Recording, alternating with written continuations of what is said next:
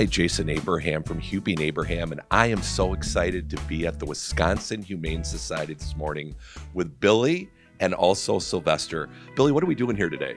Well, we're at the telethon here today, our Pet Telethon, which we do every year, trying to raise money for homeless animals. So we're really thankful for Hupy and Abraham being a sponsor this year at the $5,000 level and helping match gifts that come in throughout the rest of the event. You know, we're so excited again that this year the Wisconsin Humane Society is our employees' chosen charity. So they, the 165, 170 employees, chose you guys to be our chosen charity.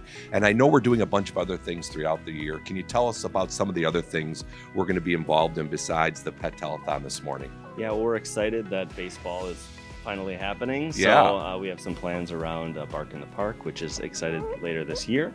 And then a lot of employee initiatives throughout the year. You know, as much as we can partner together to help your employees who love animals and want to help them out, we're going to partner in those. And who doesn't love animals? I remember last year when I was at the Pet Telethon with you guys, there was a whole area full of puppies. They were climbing on me. We were just talking before about how great that was. So what's going to happen in the Pet Telethon today? Is it an all-day thing? What goes on? Yeah, we're filming live from our shelter here from 6 to 11 a.m. and people can call in and donate. They can text to donate. We have What's up, Sylvester? What's up? What's up? Donate. Yeah. He's saying thank you for your support. Yeah, so we're here with Fox 6 all day today from 6 to 11 a.m. collecting donations for homeless animals. And if someone wants to get more involved in the Humane Society, how do they do that? How do they get in touch with you guys? Where do they go? Yeah, I always recommend our website.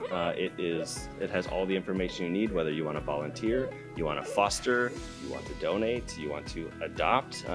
Lots of cute puppies and cats and older animals that need homes too. Start at the website and we'll get you where you need to go.